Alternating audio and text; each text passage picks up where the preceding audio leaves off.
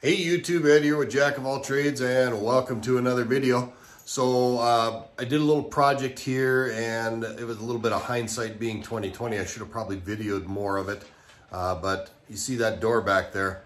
I built a walk-in gun vault. I outgrew my safe, my firearm safe, and so to keep my items secured and to keep them in a safe position, in a safe place, I decided to do that project, and so let's go over real quickly how I did it.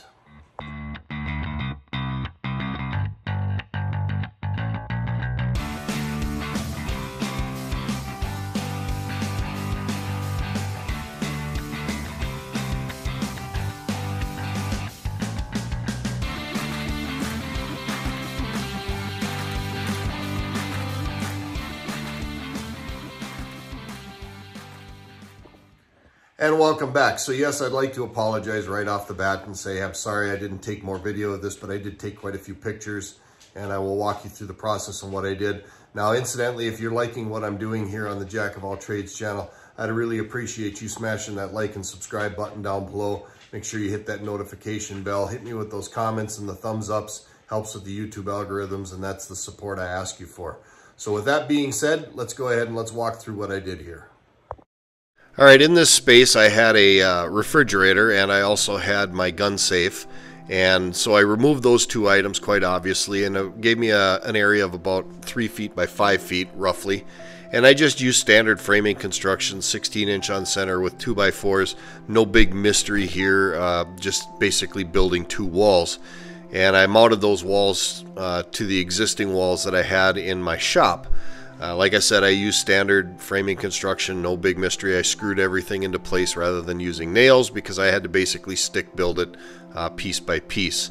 Now you can see I've got some wire running through the wall there. There was a motion activated light switch in that location. So obviously putting the wall there, I had to relocate that and subsequently allow the motion activated light to function properly. And here's just another view of the 5-foot section of the wall. This door is a standard 30-inch door, 80 inches tall. I did not buy a framed door, and you will see why here later on in a little bit. But basically what I ended up putting in here was just a slab door blank. But this is just another view of the 5-foot wall. So just a little quick look at the interior here. I had a couple of these upper cabinets just laying around, so I decided to use those for storage. I put them in right away because I knew that the door size and the size of the room was not going to allow me to put them in after the fact, so I decided to put them in before. You'll see the workbench there. It's that same stacked 2x4 style workbench that I have in my shop as my regular workbench, but I added these before I got too far with the wall framing, just so I could make sure I could get them in there because I was going to run out of room to put them in later. So in these next few pictures you can see I've got some angle irons screwed to the studs here. You're going to wonder why I screwed this angle iron to the studs, and that's because I lined these studs, or in between these studs, with 1/4-inch steel plate. This is obviously going to be a vault. I don't want it to be easy to get into or break into. Sheetrock simply wasn't going to cut it. So in order to put these 1/4-inch steel plates in between the studs, I had to have some way to affix and fasten them to. And so I put those angle irons in there, and then I quite literally welded them to the 1/4-inch steel plate to make this a very rigid and durable wall. There's no way anybody's getting into this thing with anything short of a cutting torch or some major tools. They're going to have to be pretty dedicated to the process to break into these walls. Alright, so once I got all the steel plate put into place and everything was done that way, I went ahead and I lined the entire room with 3/4-inch plywood. Could have probably gotten away with 1/2 inch, but 3/4 inch gives me just that little bit more durability, a little more structural integrity, and it makes it all that much more difficult to break into it. Not to mention the fact I know my limitations and I suck at sheetrock. Those guys that do sheetrock, my hat's off to you. That is a form of art in and of itself. I am not a sheetrocker, and I know that is outside of my capabilities. So now I got just a little 1-minute video. This is the only video I actually shot of the project, and it's a time lapse of me just basically painting the walls and everything. Again, with plywood, it made this process much easier than with sheetrock. I didn't have to texture anything. All I had to do was do a little cutting in, lay down some masking, and Bob's your uncle, throw on some paint, and it actually turned out far better than I had hoped it would. It came out with a very clean look, and I'm very happy with the overall result of it. Again, painting is not my forte. I would rather go through root canal work than paint, but sometimes a guy's just got to do what he's got to do. So we'll go ahead and finish up this little bit of painting, and we'll move on to the next step.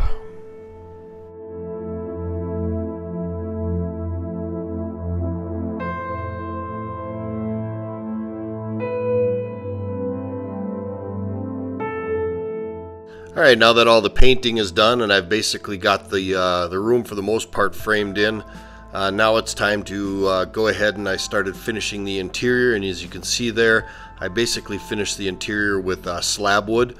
This is 1x4s basically. I went to the lumber yard, I picked up the straightest 1x4s I could, and I screwed them to the wall. And I did that because now anything I want to hang on the wall, I don't have to look for a stud. I don't have to look for anything specific. I can just screw it directly to the wall. So everywhere that had white inside of the room, basically got these 1x4 screwed to it. And when I take you on the final vault tour at the end, you will see that I was very easily able to hang things to mount firearms and whatever else to inside of the vault. And now it's time to frame in the door. So there's my 30-inch steel door, and that's a heavy-duty steel door. It's basically the same kind of door you would find in an old-style school or an industrial setting. Very heavy gauge, very heavy-duty. And I framed it using 3/16 flat steel. And then I welded it all together inside of the frame, as well as screwing it in with 3-inch construction screws. No way that that's going to go away. The 3-inch construction screws are screwed in from the exterior and the interior. There's just taking the screws out of the outside is not going to allow anybody to remove that door. It is all welded into place, and then I went ahead and I painted the frame after the fact, which you will see here in a little bit. But that is a very solid framing. As far as the hinges go, I went ahead and I welded the hinges directly to the framing. I've only got the screws in there because that's what I used to initially hang the door as a temporary solution, and I just left them in there. Plug welded the rest of the holes. I have since gone ahead and tacked the hinge pins in place, so there's no way that the hinge pins can be removed. But I also have these steel hinge catches, which you can see when the door gets closed, those catches go into those holes of reinforced steel. And if somebody was able to get the hinge pins out, those pins on the inside of the frame or on the inside of the hinges would not allow them to remove the door. And I've got those on all 3 hinges as well. I actually found those hinge pins by accident on Amazon, and I will provide a link in the description below if that's something that you want to use for anything that you might want to apply them to.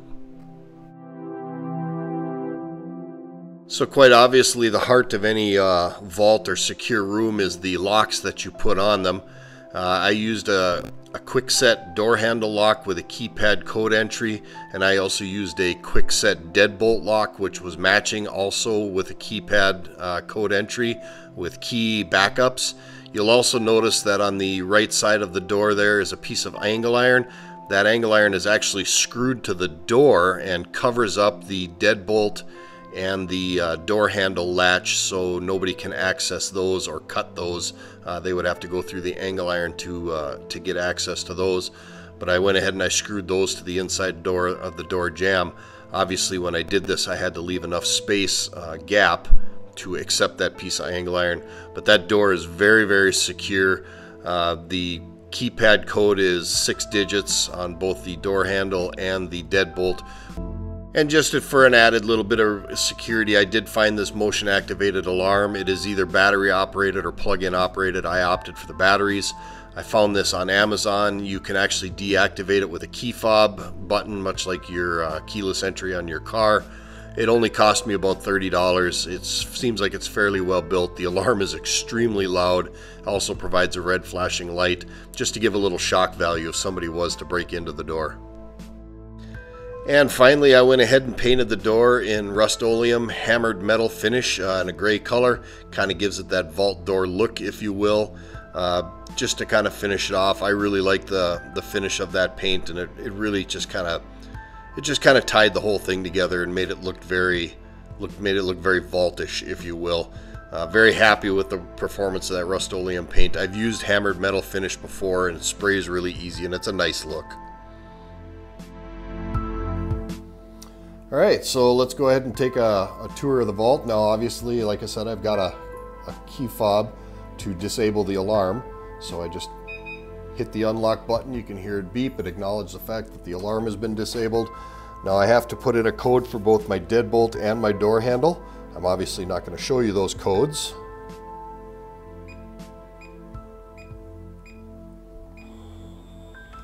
Now the deadbolt is unlocked.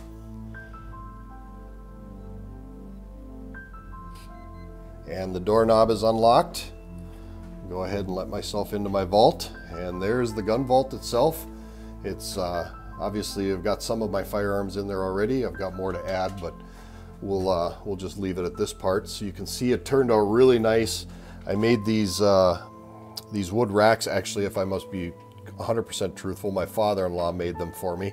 So I made those stands for the firearms to lean up against. These brackets for the AR style rifles, I actually bought these on Amazon.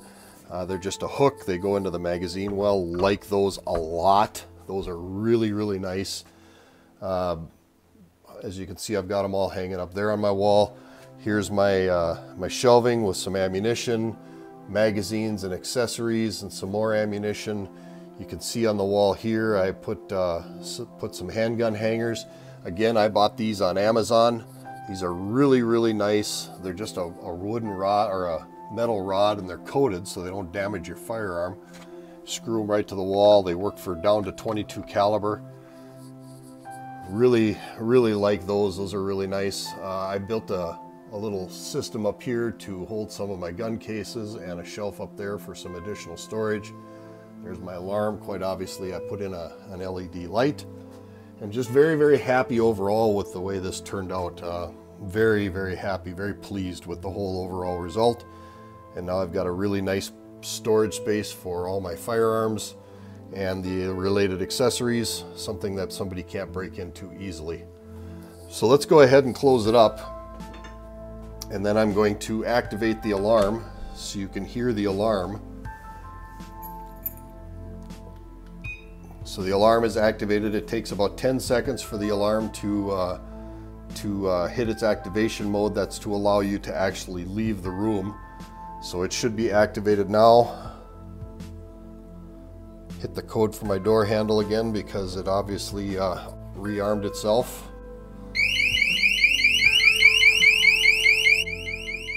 Very, very loud. And then to deactivate it, just hit the unlock button and it deactivates. It's a 125 decibel alarm. It's very, very loud. The dogs hate it, very much so. But yeah, overall, very, very happy with the result. Very, very happy with how this all turned out. We'll go ahead and turn the light off. Eventually I will have to put the rest of my firearms in there, and then we'll have them all secured. To go ahead and lock the deadbolt, I just have to push the quick set button, and now the deadbolt is locked. Go ahead and hit the arm button. My alarm is armed, and we are back in business. Everything's locked up and secured. And there you go. That's been my project for the last few days. Like I said, again, I apologize. I didn't get it on video, but it was a pretty daunting project, and to get all of that on video would have been something.